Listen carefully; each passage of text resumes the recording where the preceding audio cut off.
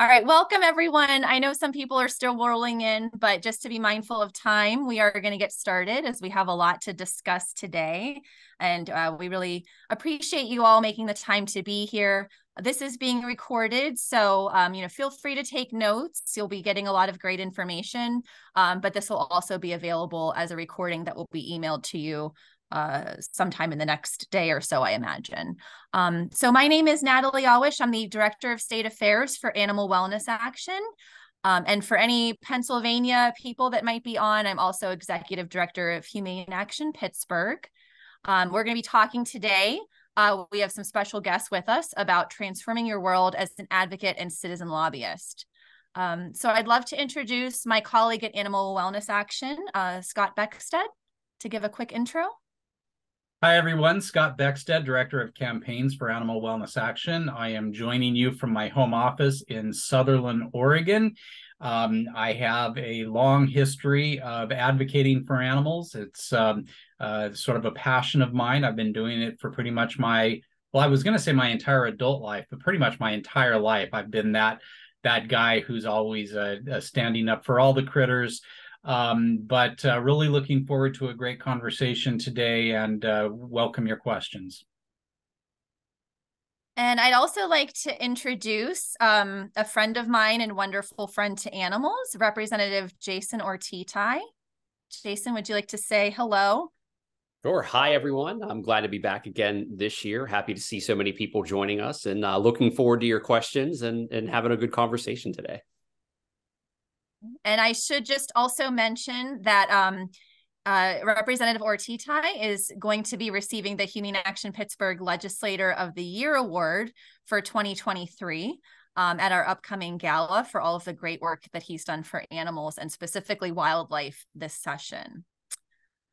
And next, I would love to pass it to Representative Gomberg.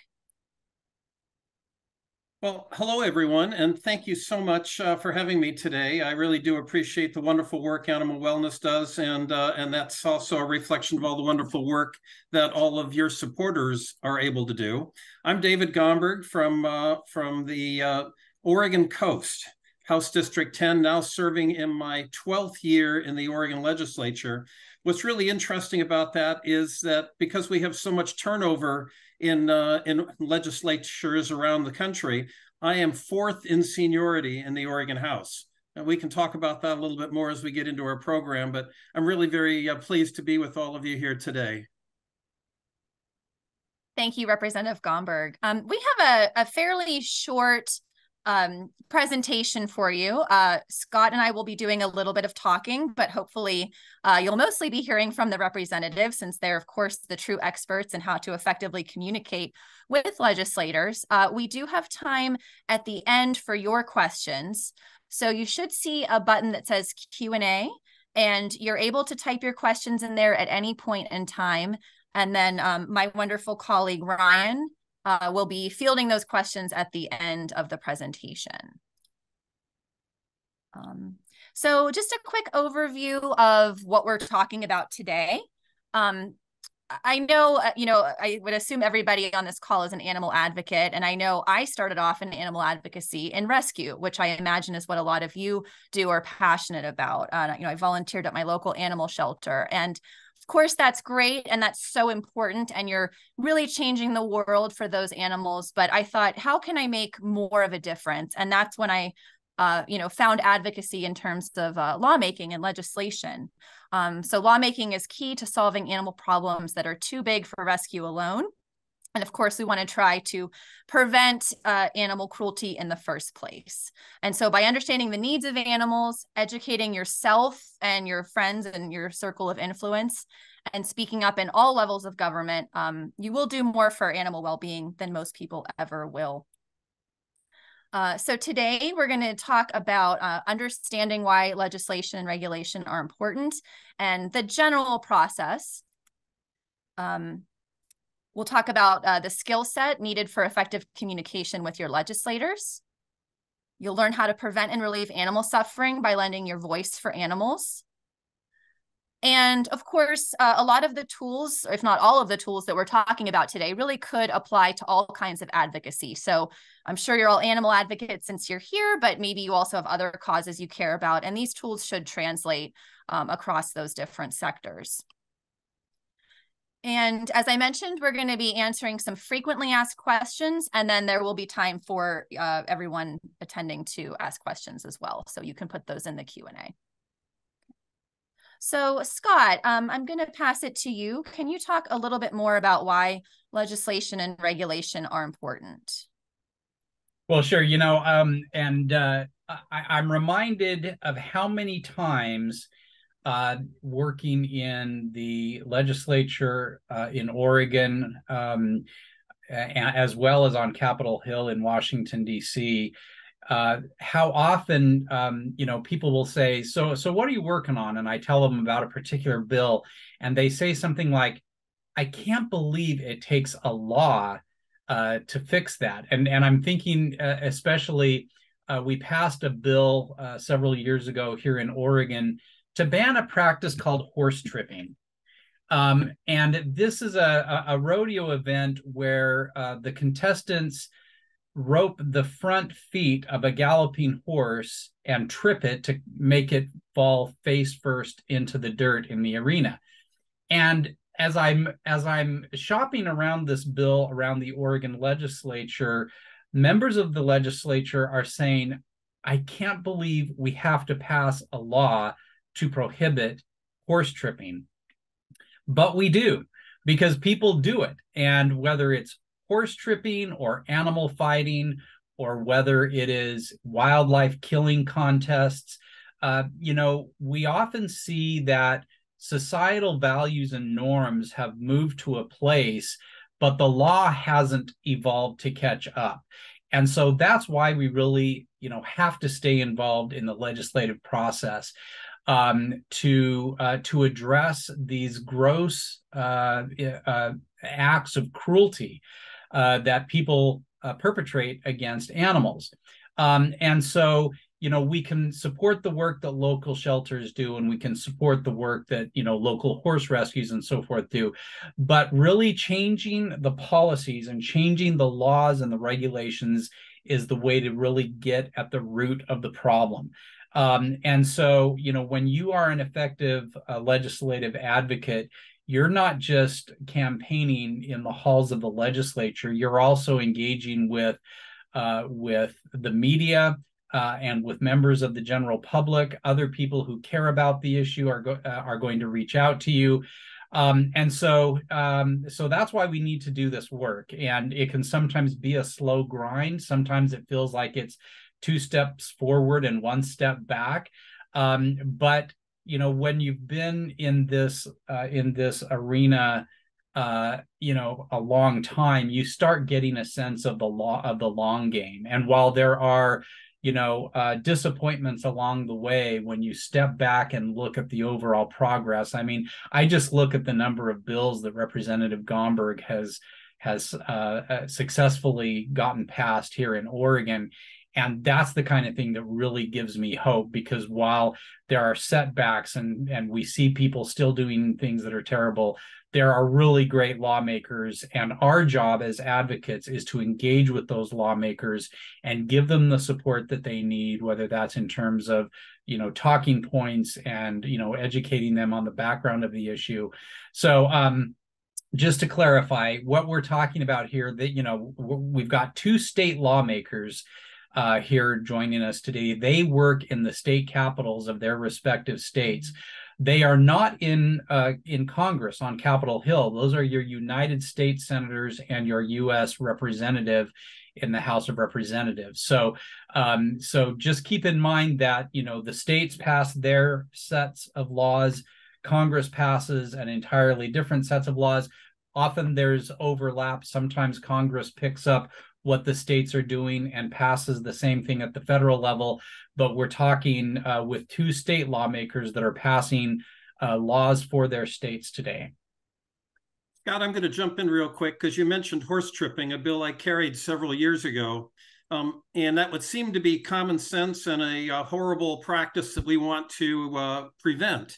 not everybody agrees. I just went on YouTube real quickly to look up and see if it's still there. You go on YouTube and look up horse tripping in Gomberg, and the first video says David Gomberg is a bigot and a pea brain who hates Mexicans.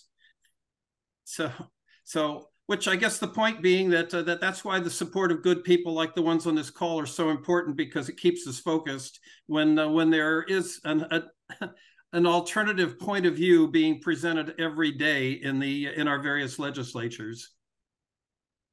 And I would just add to that, Representative Gomberg, in the course of doing this work, you are going to anger and offend some people who enjoy doing these terrible things and who look at it as sort of an infringement of their right to do horrible things to animals. I don't know who said it, but someone said that if you haven't made any enemies, it means that you haven't stood up for anything important. And anytime you do this work, you can be sure that there are going to be people who develop a negative opinion about you, for sure. Thanks, Scott. Yeah, I guess you really have to have a thick skin, which is one reason I would never be able to run for office. Sorry, I'm trying to get there it is. So I'm going to talk a little bit pretty briefly about some of the tools for effective advocacy and lobbying. We're definitely going to be hearing from Representative Ortitay and Gomberg later on to expound on some of these points. But first of all, of course, you want to educate yourself on the issues. So if you go to Animal Wellness Action's website or you're signed up for our emails, you can find information on our priority bills to educate yourself. Remember, our representatives are dealing with, I don't even know how many hundreds and hundreds of issues and bills, ranging from, the budget to infrastructure and, everything in between. And so they are going to rely on you to be able to help educate them on the issues that we care about. It's so important to know who your legislators are. We'll go over in a few minutes how to find these people and which ones you should know. But just a couple of quick things. I like to put their names and numbers in my contacts list in my phone. This way, if I want to contact them, if call their office, I don't have to, Google it every single time. I just have it in there, like, I would call a friend. Research issues that are important to them. We, of course, have some wonderful animal advocates here today with Representative Ortitay and Gomberg, but not all of our legislators necessarily care about animal welfare, or at least it's not top priority to them. But maybe they care about the environment, or maybe they care about lowering taxes, or other things that when you're calling about the priority bills, you can make connections, right? Animal welfare is so interconnected with so many other things. Get to know their staffers. Typically, if you're calling their office or emailing them, you're not necessarily going to be directly contacting the representative or the senator. So who answers the phone? Who is the person in their office that handles animal issues? You can get to know those things after you start developing a relationship. And of course, you can always contact me if you're contacting a federal representative, and I'm able to look at who handles their animal welfare issues and connect you with that person. My email address will be available at the end of the presentation. And then, follow them on social media, attend their events, right? You don't want to just always be reaching out to them necessarily when you want something. So get to know them, let them see your face so, they know who you are. Representative Ortitay or Gomberg, before I move on, do either of you want to add anything to how your constituents can better get to know you and connect with you? Yeah, I'll jump in here, Natalie. I think, the phone calls, the meeting requests, anything face-to-face when we're out and about for events in the community, whether we're hosting events in our offices, the preferred method for me is always face-to-face. I think it just makes it easier to communicate and really get to know somebody. When you're conversing through email or through social media, I think there's a lot that gets lost in translation, and things can be taken either in a different light than intended. But I always prefer the face-to-face. And I know not all of my colleagues may agree with that, or may not have time for that. But if you're a constituent of mine, like I owe that to you. Like that's what I'm here for, is to listen to what your issues are, what's important to you. And in order to do that, I think face-to-face is the best way to facilitate that. And I'm going to echo that perspective. I mean, one of the themes that you're going to hear repeatedly today is that legislating, like just about everything else that we do, is all about relationships. And if you can build a relationship, then that's going to make communicating a lot easier. And the strongest way to build those relationships are in person. But it's also important to do it when the legislature is not meeting. And oh, by the way, we can also talk about campaigns. Work hard to get people that already support your issues elected. And it's going to be easier to convince them to support a measure when the time comes. But those campaigns are also an opportunity to get to know somebody in a completely different environment, so that you're already a friendly face when you show up in their office and are trying to encourage or discourage a vote. And I would just jump in as well, Natalie. I was recently appointed by the governor to the Oregon Racing Commission, and we had our very first commission meeting. Now, the Oregon Racing Commission sets policy for the racing of horses here in Oregon. And I was appointed because I was going to be a voice, or I am going to be a voice for the horses themselves. And during our first commission meeting, we had a group that represents the Oregon thoroughbred breeders and owners. And after their presentation, I asked, do you have a policy on slaughter and making sure that horses are not retired race horses are not going to slaughter, but are instead going to good homes? And do you have a policy on, or some sort of program for retired racers? And she didn't have a great answer for me, but she reached out to me afterward and invited me to a meeting of her and several other thoroughbred owners and breeders. And that, to me, it was the right approach. She knew that she wasn't necessarily prepared for my questions, but she reached out to me afterward to establish a personal relationship, and made it clear that she's looking forward to addressing my concerns and talking to me and getting me familiar with sort of how they do things, as well as giving me an opportunity to share my views. So I think really that getting to know what is important to these policymakers, what is important to them, what their priorities are, that is absolutely key, and using that to inform the relationship that you're going to build with them. Thank you. Of course, we want to make sure that our legislators understand that it's not just us that cares about these issues, right? And that there is a large, widespread public support. So you want to make sure that you can find friends, family, coworkers, right? Whoever is in your circle of influence, to also contact the legislators through calls, emails, and then I have letters sometimes. I know that if you're contacting Congress, your federal representatives, letters can take a very, very long time to reach them, because there is a pretty big security protocol that they have to go through. At the state issue, Representative Gomberg, what do you prefer? I mean, in person, it sounds like is definitely the consensus, but if that's not an option. Well, certainly email is a lot more convenient for my office to handle than posted letters, which we have to sit down, write a response to, print it, put it in an envelope, and put a stamp on it. And phone calls sometimes tend to get lost as well. Emails are more convenient. And one of the questions I get quite a bit is, what about mass emails? I'm waiting for Jason's head to start nodding, because there are days when we're going to get 100 identical emails encouraging a vote one way or the other. Is that a bad thing? I've got 2 staff members during a legislative session, and we could get 1,000 emails in a day when things are at their peak. If I've got 200 emails that are absolutely identical, I know that people care about the issue, and I only have to write one response. Representative Ortitay, did you want to add on?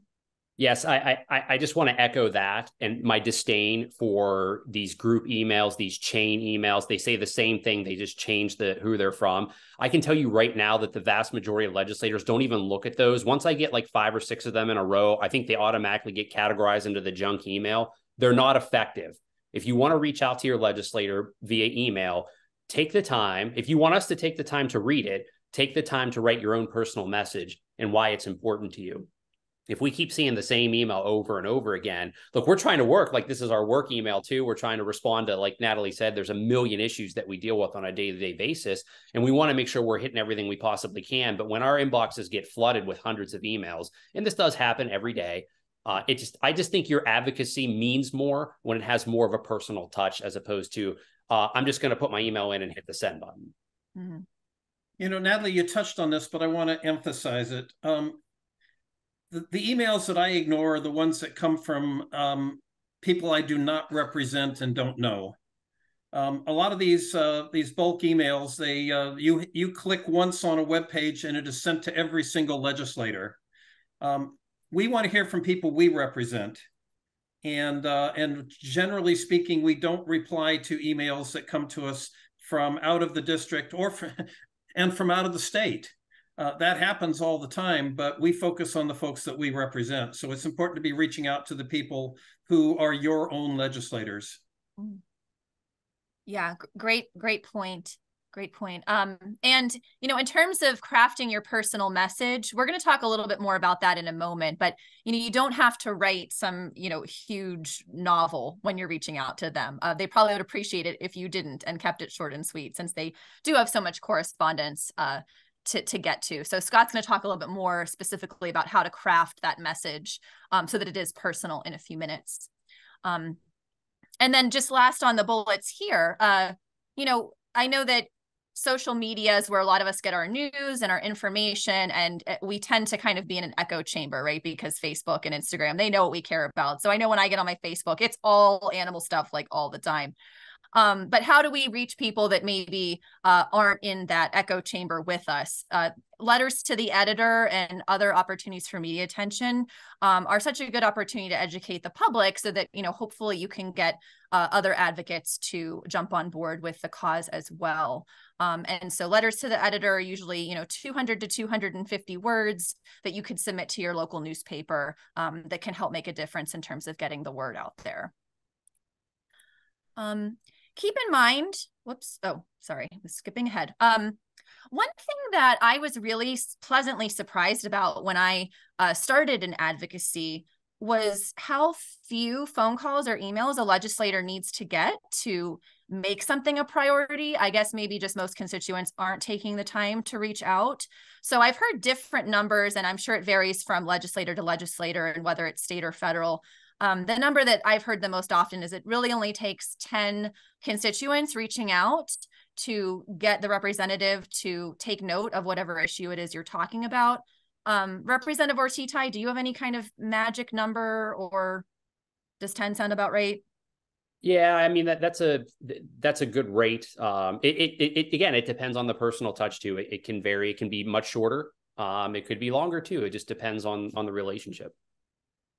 And Representative Gomberg, do you have any, like, you've received X phone calls about this issue, and so it maybe brings it to your attention more so than others? I don't think there's a magic number. Sometimes it's the message that resonates. I mean, if somebody writes and draws my attention to something that I immediately understand, I'm immediately concerned about, that's going to become a priority much more quickly than if I get 10 or 20 letters that I don't really quite understand on an issue that I'm not familiar with. And I really wish this could go without saying, but I feel like the more and more I interact and get to know people, the more it needs to be said. Make sure you're always polite and respectful. I mean, just think of how you don't want people contacting you at your workplace, yelling and screaming about how you've done a terrible job at something. That's what these people want as well. They want a polite and respectful dialogue. Keep in mind, the goal is to build a long-term relationship. So I don't think there's any legislator on the planet that has voted the way I would like them to on every single issue. We don't always get what we want, but we want to make sure that we're welcomed back and are able to continue a long-term relationship with these people. So you're playing the long game. Just always make sure to, do unto others as you would have done unto yourself. Well, Natalie, that's worth emphasizing as well. Alienate somebody because they've disappointed you, and they're going to remember that.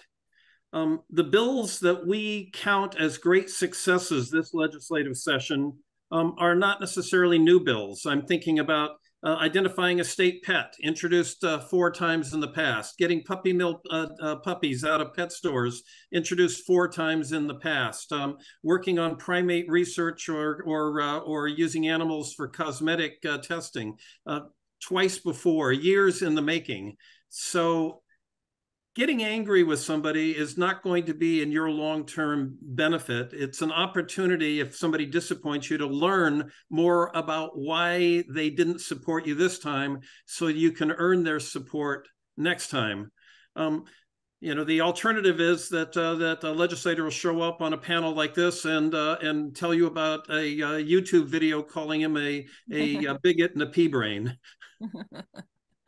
And look, we're all human. We all get upset. We have off days, but if I don't mind if people get upset and people get passionate. I love that because it shows me that someone truly cares about their topic. But I think first and foremost, to your point, being respectful is an absolute must, because once you lose that respect and you start getting into name calling and like pointing your finger in someone's face, then it's pretty much all over at that point.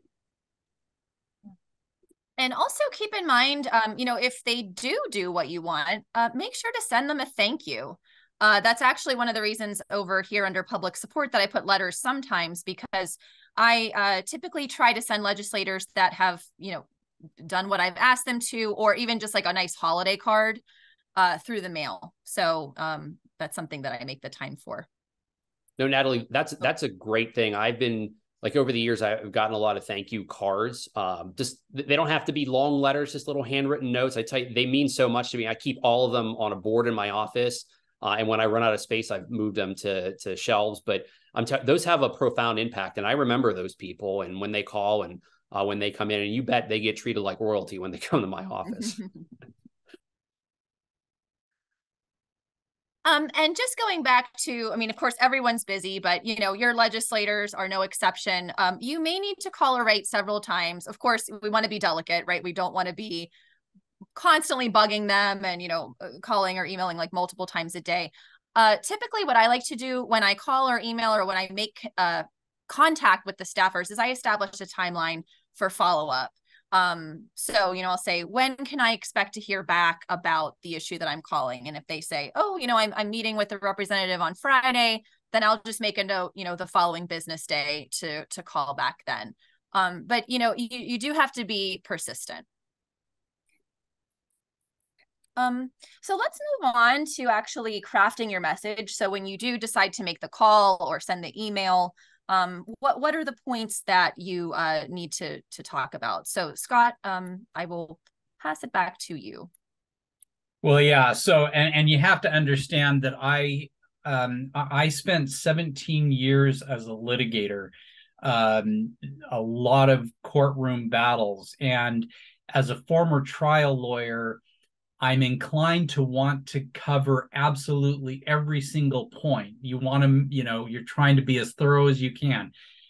But you can't think that way as an advocate, because, you don't have this captive audience like a jury that is not going to be going anywhere. So they just have to listen to you. When you're dealing with legislators, you're dealing with people that are very, very busy, that are trying to manage, probably dozens, if not hundreds, of legislative priorities. So the point here is that you want to really, you want to understand the issue backwards and forwards, in, so that you can answer questions that come up. But when you're making your initial sort of plea, or your first, you're having this conversation for the first time, sometimes simple is better. Brief, concise, hitting the main points, and then using that as an opportunity to create questions that then you can sort of go more into the details. But these are just on this slide a few of the important points. Make sure that you understand, what the bill number is, what the title of the bill is. But having a concise message, especially if you're leaving a message on the phone or with a staffer or with voicemail. And let me give you an example. I advocate a lot for wild horses, and I do a lot of these trainings like this for wild horse advocates. And every Wednesday, I do a Wild Horse Wednesday. You can follow me on Facebook and Instagram and TikTok. And it's just a little 2 to 3 minute vignette about an issue going on with wild horses on our public lands here in the West. And one of the videos that I did that really had the most traction, because I think people appreciated it, was the basic message.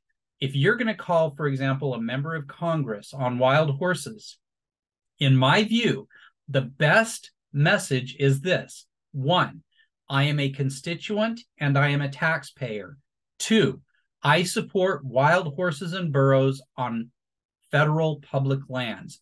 3, I oppose inhumane helicopter roundups. 4, remove livestock, not wild horses and burros, from our public lands. Thank you so much for listening. Thank you for your service, and have a great day. That cuts right to the heart of the issue. And there are a million tangential issues around that. And if you give that message to a staffer in a congressional office, if they are engaged, they're going to pick up on what you're saying, and they may ask questions that give you an opportunity to go into more details. But really keeping it really short, that you're a constituent and a taxpayer, that right there gives you standing to make this call. And they have to listen to you because you're working for them, or they're working for you. You are the voter, you are the taxpayer. So I do think sometimes, especially these first touches with legislators, keeping your message simple and concise and cutting right to the heart of it is probably the most effective and what is going to be the most memorable for them. I think you're on mute. Sorry. I was just asking if either of the representatives wanted to add on to Scott, what you just outlined for us. Well, Scott, again, you're absolutely on point, and we talk about the importance of relationships and building a foundation so that when you're there advocating on an issue, it's not the first time that this legislator, your legislator, would have seen your face or heard from you. But there's another part of this, and Natalie, I hope I'm not getting ahead of your schedule here today, but we deal with thousands of bills. And we're not familiar with all of them. And by necessity, we set up a system where bills go through committees. And the members of those committees, and in particular, the chair of the committee, those are the folks that really decide whether a bill moves forward or whether it just quietly goes off and dies. In Oregon last session, I think we had over 3,000 bills, and only about 300 of them moved forward. A third of those were budget bills that were necessary for state agencies. Most bills don't go anywhere. So I guess what I'm trying to say, first of all, is that committees are important because those are the people that make the initial decision. And the second thing I would say is that timing is important, that you don't want to be talking to somebody before a bill has some life moving forward and has some momentum. Certainly, you also don't want to reach out to people and encourage their vote the week after that vote was taken. I have that happen all the time as well. So timing is important, but also making sure that you're talking to the right people is important. Thank you. Representative Ortitay, did you want to add anything as well? Yeah, just real quickly. It goes back to that, the point that David had made here. Look, when you're reaching out to your rep, all of you who are probably on this call are very passionate about issues and you advocate. It's relationship building. The first time you go to meet your state rep, you're just, or any elected official for that matter, if you get a meeting, you're just getting to know each other. And then you set that up for the next time that you're going to have a meeting with them, and you can bring up your issues. You can bring up your issues during the first meeting too. It's just a level of comfort, and just getting to know them, because I know that, and I don't want to speak for David, but I'm sure he probably feels similar. But, you know, I feel more comfortable with someone that I've met with multiple times who's advocating for an issue. There's 5,000 bills in any given legislative session. I am not an expert on any of the ones other than the ones that I personally introduced. That's a lot of bills to know a little about. And when you're coming to me with specific information about like a limited number of bills, maybe it's 1, 2, or 3 bills. That's helpful for me because I don't know what's in there. Odds are I probably haven't even read or know that bill even existed. And just getting that information from you, a trusted source, is really important. Thank you. So we talked a little bit about compelling reasons other than just, you know, the humane treatment of animals. And so if there's any tie-ins that you can make with some of these bills to other issues that, you know, your research has shown that your legislator cares about. Scott, you want to just briefly touch on some other compelling reasons for legislators to support our issues? You're on mute, Scott. I do all my best work on mute.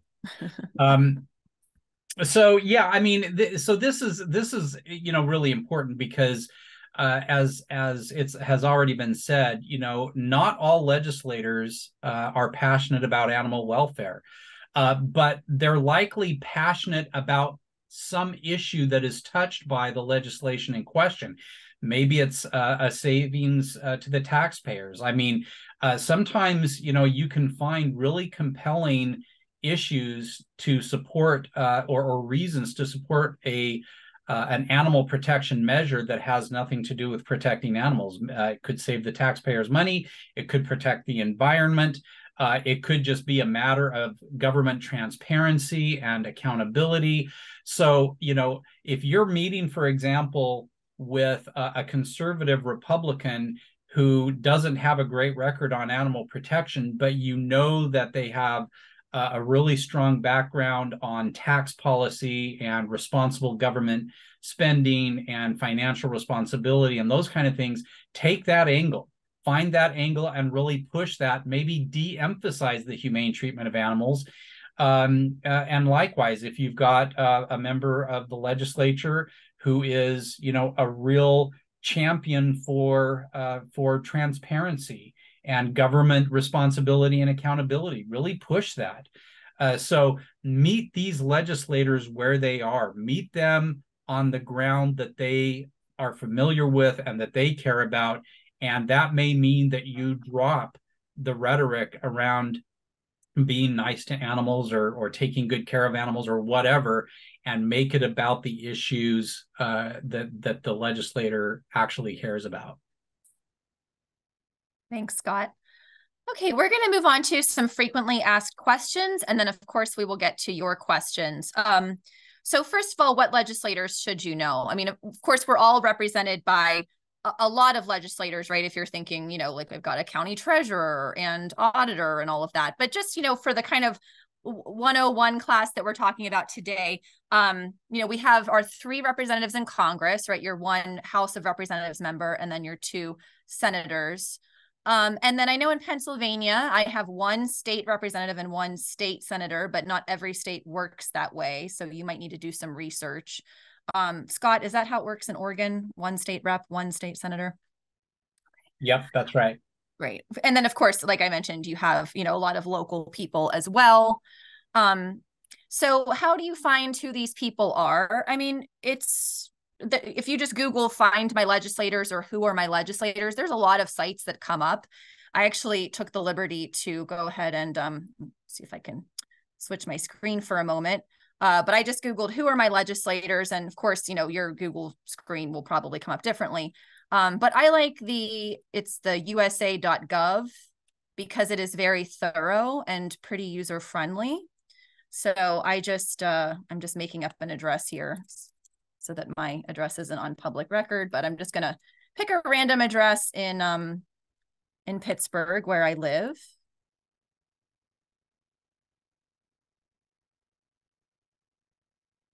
And so yeah, what I like about this is it breaks it down. So I've got federal, and of course, you know, we see like, you know, Joe Biden and Kamala Harris, but I see, okay, there's my 2 US senators and my one U.S. representative, right? So these are Congress people that you would be calling about federal issues. And then, of course, if you're not in Pennsylvania, this might look slightly differently, but I've got a lot of people here. I'm keeping an eye out for my PA state senator and my PA state representative. And those are the people that I would call about state bills. And then, of course, on this website, they give you a lot of local people too, which we're not really getting into right now. And so, you know, there's other sites, of course, that you can use as well, but this USA.gov is one that I typically recommend.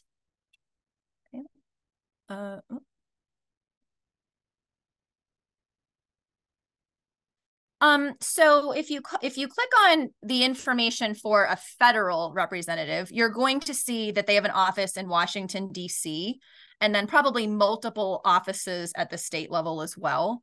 If you call a state representative, like for me in Pennsylvania, they have a Harrisburg office, since Harrisburg is our state capital, and then, you know, a local office maybe in Pittsburgh or somewhere. So if you're making a call, Representative Ortitay, I'll pass this to you. Should you call, speaking as a state representative, the office at the state capitol or local office? I would encourage you to call our local offices. You know, in Pennsylvania, we all have our own district offices, and sometimes we have satellite offices, but we also have our Harrisburg offices. But I interact most 90% of the time with my local office. So if you leave a message there or you call there, that's your best chance of getting me. And I talk to those people every single day. So please call my local office, and in Pennsylvania, call your local offices. Of course, every state is different. I mean, in Oregon, we meet for 6 months in odd-numbered years and for 1 month in even-numbered years. That's when we're in legislative session. And the rest of the time, our offices are empty. And we don't have the benefit of having local offices. My legislative office, when we're not in legislative session, is the front seat of my car. So that kind of brings me back to whether you want to phone, write, or email. Because if you phone an office and nobody's there, maybe they're checking voicemail every day, maybe they're checking it once a week. If you send a posted letter, it's going to be picked up by the legislative post department and forwarded back to your address back in your legislative district, and that can cause you a delay of 10 days or more. Emails are going to go directly to where we are. And so that's going to get to us immediately, whether we're in legislative session or not, whether we're in our district or in our capital office. That's going to be the way I believe that most people are going to get information most quickly. And you can email somebody and ask them to phone you back. Yeah, and just real quick here, I think, you know, David brought up a good point here. See, Pennsylvania is one of maybe a handful of states that have a full-time legislature. We meet probably 100 days every year. And we have a 2-year session. So it's a little bit different in a lot of other states where there's part-time legislatures. Some states meet 30 or 60 days every year. Some meet every other year. It is different. So just keep that in mind depending on which state you're in. So it sounds like as you're building this relationship with your state legislators, you would hopefully get to know what their preference is. Yeah. Jason, I'm going to embarrass you, but this is public record, and I think it's useful for people to get some kind of context. You're a full-time legislator. In Pennsylvania, what does a representative get paid every year? So we are now, we've now cracked the 100,000 mark. We're, I believe, at 103. And in Oregon, a legislator gets paid about $33,000 a year, which if you're doing the job full-time like you ought to be, you could probably make more money at Burger King.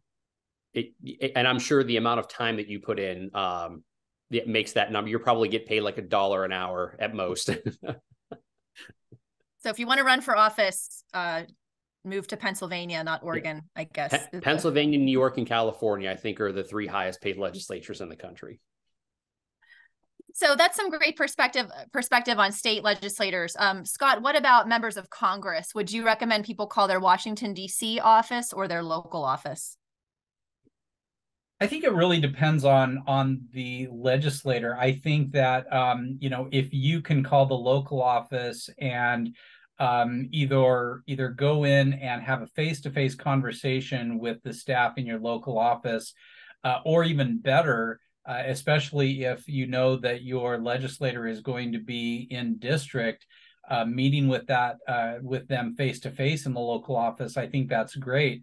But I think, I usually, when I'm calling a member of Congress on a bill that I care about, just cold calling, I usually call the Washington, D.C. office. I feel like that's a more direct route, especially if I know that the lawmaker is there in Washington, D.C. in the middle of a congressional session. I'll usually call the Washington, D.C. office. Great. But I also want to say, a lot of members of Congress have these town hall meetings, and I think a lot of the state legislators do the same.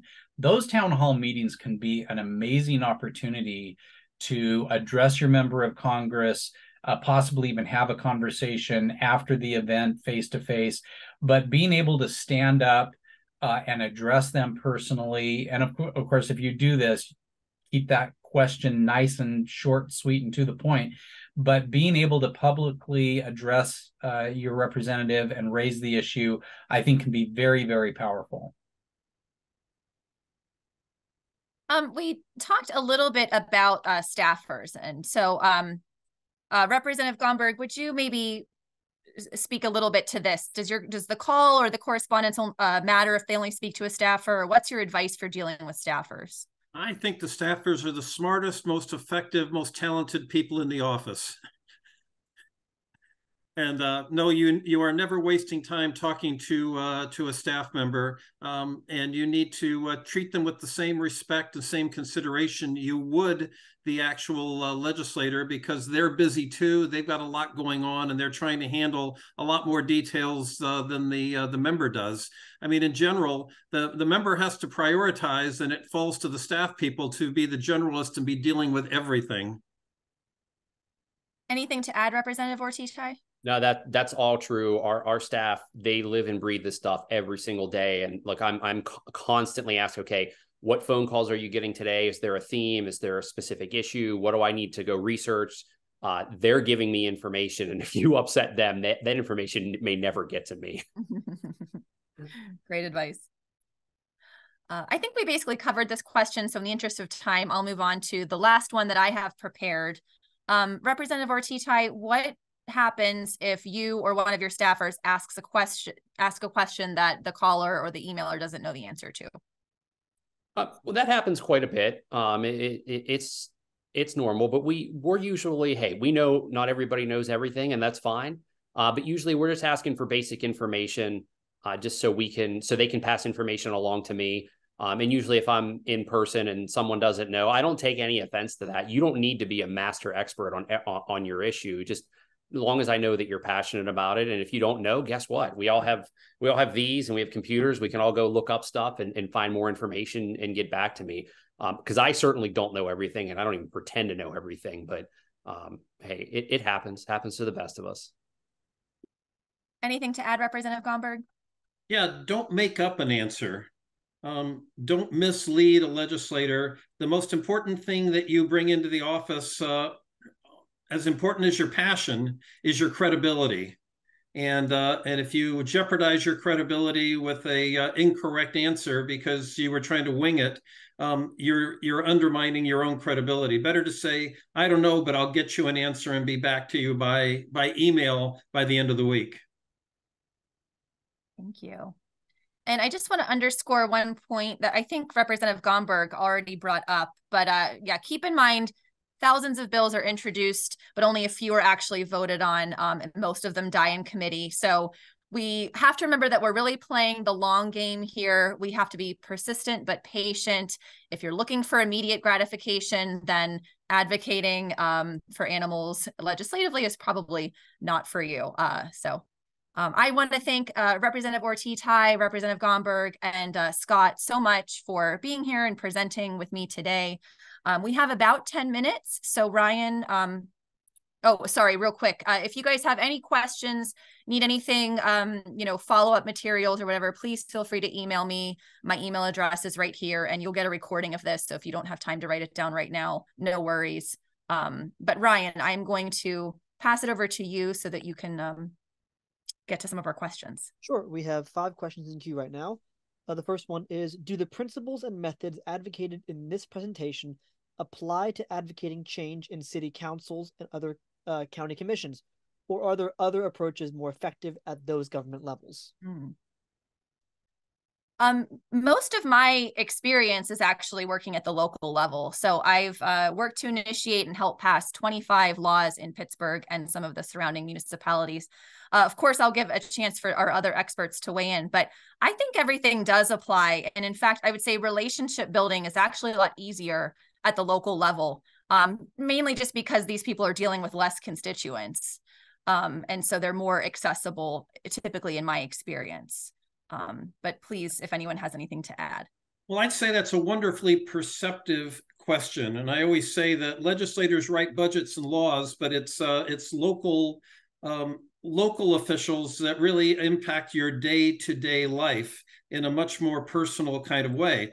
Keep in mind that a lot of the things that we deal with at the state level have already been tested at the local level. So you can get an ordinance passed in your city or your county, and that's going to make it easier for us to then extend that to the entire state.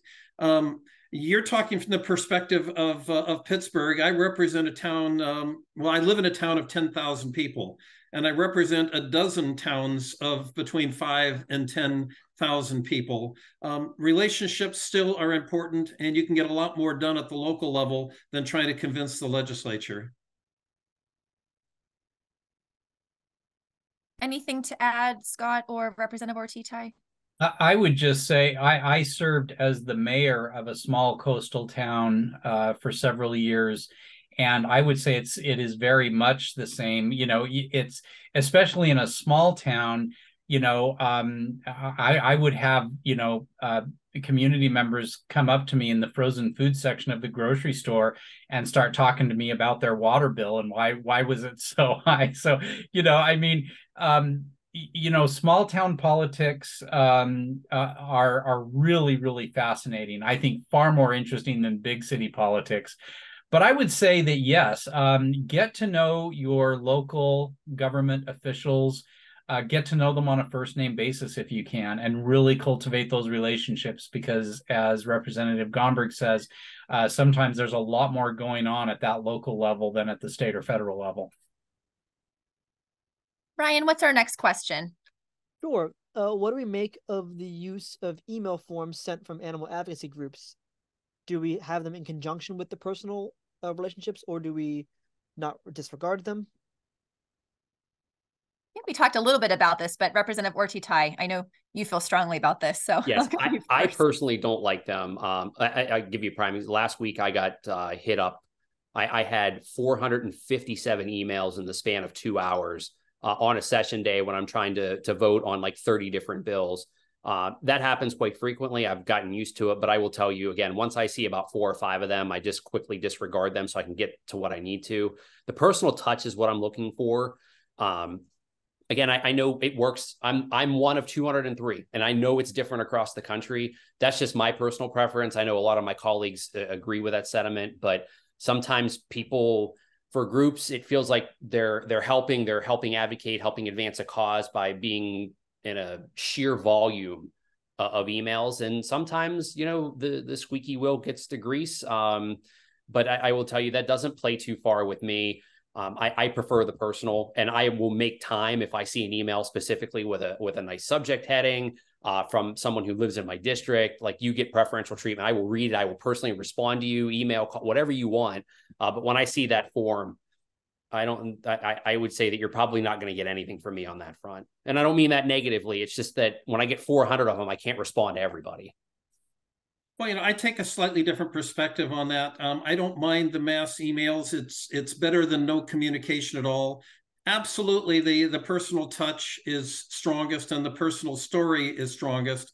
But I get those mass emails in, like I said a few minutes ago. At least I only have to write a response to the letter once, and then my staff will keep track of how many times that letter has come in, and they'll send the same response to all of them. So at least it's a little more efficient in terms of responding to folks. But yeah, a personal story is always going to be stronger.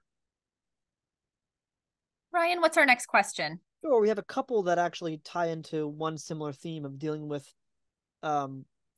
bodies that are hostile to your position, or perhaps an issue that might be controversial, as one person says, to some, not to us, legislation, how do you handle going about introducing that sort of idea to bodies of politics that might either have a conflict of interest or might not be fully on board with your issue? Well, I'll jump in. I'll venture what kind of happens here. There's a lot of people that I have become friends with who are on the other side of the aisle or on the other political end of the spectrum. And to be honest with you, I like to get to know everybody on a personal level and going in full well, knowing that we're not going to agree on every single issue. And that's okay. We know where we agree and where we disagree. But we have those kind of boundaries, but we will talk about the issues. Like, I think that's important, is to have an open dialogue. Yeah, I may not be supportive, or you may not be supportive of what I want to do, or vice versa. That's okay. That's why we have debates. That's why we have conversations, but it goes back to be polite, be respectful. Again, I know things can be passionate and people will have strong feelings one way or the other, but you got to, it's that relationship building. I know we keep coming back to that, but that's the important part here. We're all people. We all have different opinions and different viewpoints, but we can all agree. We can sit down and have a conversation and debate the merits of what your issue is. There's another part to that as well. If you have that relationship, and maybe I like you, but I can't agree with you on this one, that's going to give me just a little bit more reason to agree with you next time when maybe I'm on the fence.